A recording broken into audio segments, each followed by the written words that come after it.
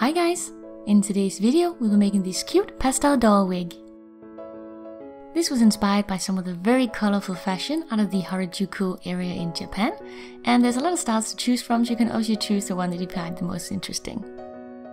If you like, you can also add a lot of decoration to the actual wig, to be ribbons, hair clips, whatever you like, but I chose to just keep it this way because I thought it really suited my doll.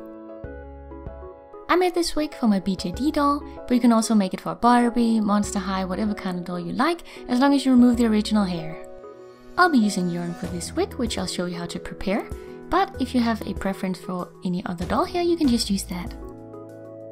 Firstly, we need to make the wig cap. For this you're going to need some kitchen film or plastic to cover the doll's head, a bit of stretchy fabric, I'm using a jersey, and then you need some glue. Start by covering the doll's head in the plastic.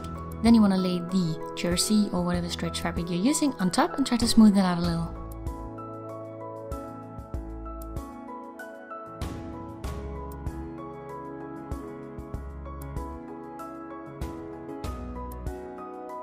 Secure it with a rubber band and then again smooth out the fabric to avoid any big folds.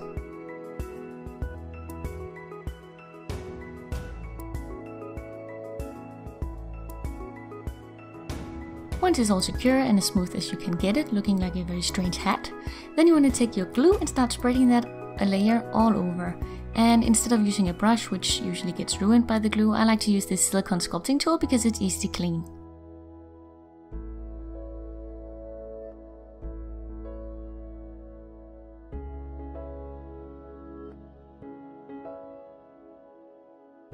Allow that to dry before spreading on a second layer.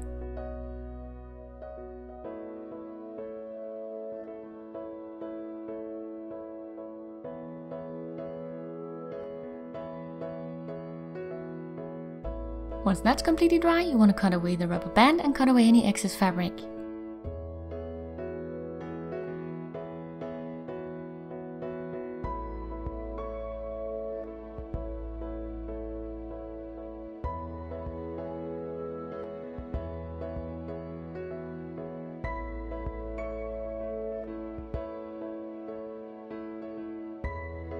And that's our basic wig cap ready.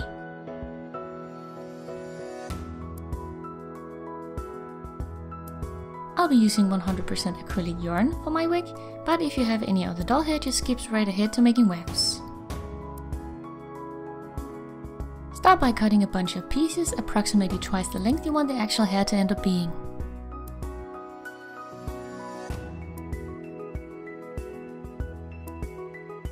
Then you want to tie the strings onto something side by side.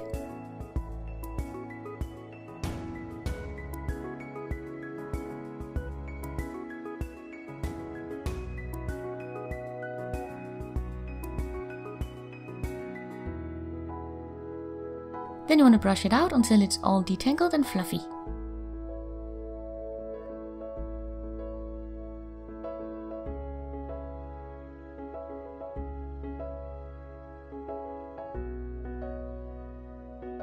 Then I separate a few strands at a time and flatten them using my iron for my hair, and I set it on the lowest setting.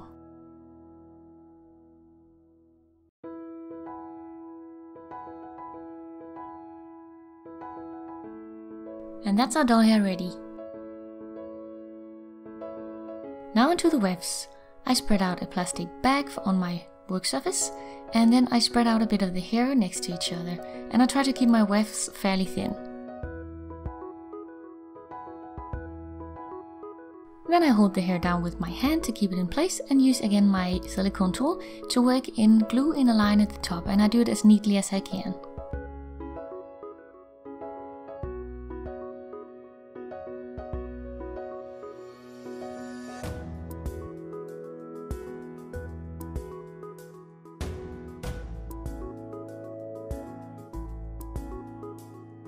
Once dry, flip it over to the other side and add glue there as well to make sure none of the hair will go loose.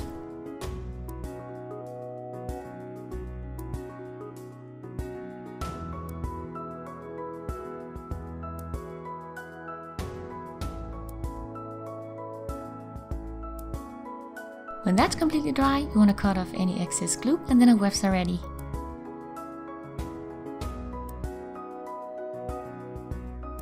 I added a bit of kitchen film beneath the wig cap again, just to make sure I didn't get glue on my doll. And then I added a bit of fresh glue onto the bottom weft and added that to the bottom of the neck.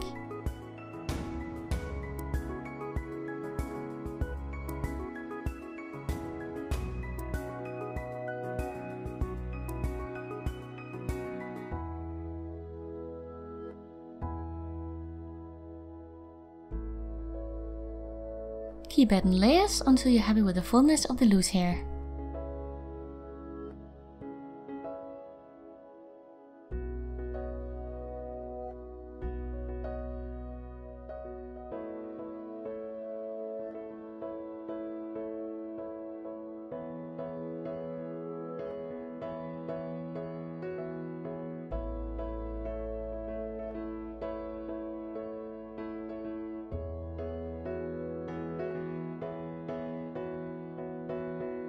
Then I added small pieces of weft going towards the front of the face to be sort of long swept away bangs, but if you want to, you can also make straight bangs.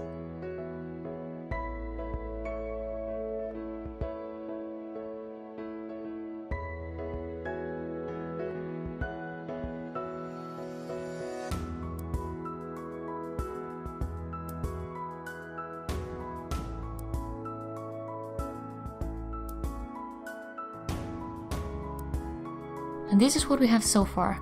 Now I'm going to take another piece of kitchen film and we're actually going to wrap this around the hair that we've added now to separate this bottom layer from the next we're going to add, which is going to go up into one of the buns.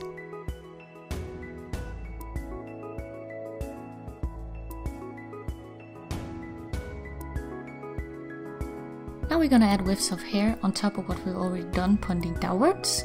Also a whiff going on top of the bangs we've already done, and then one going in the opposite direction of the part.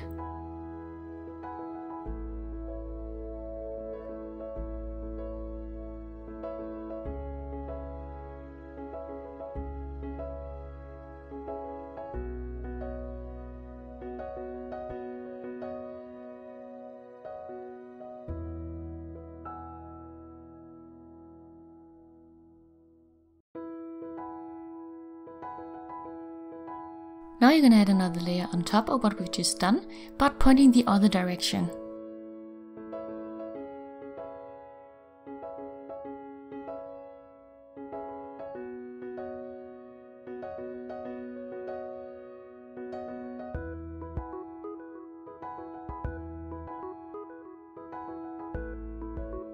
Once the hair is dry, you can gather it in a little pigtail to keep it out of the way.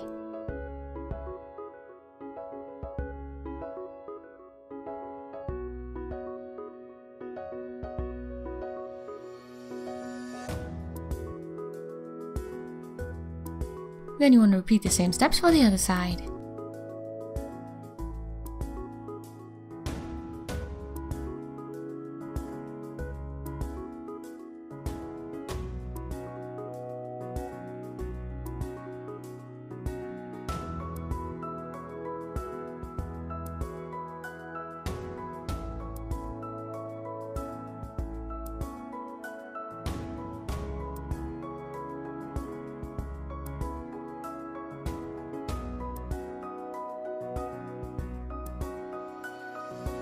And there! Now you can remove the plastic, securing the bottom layer, and style the buns however you like.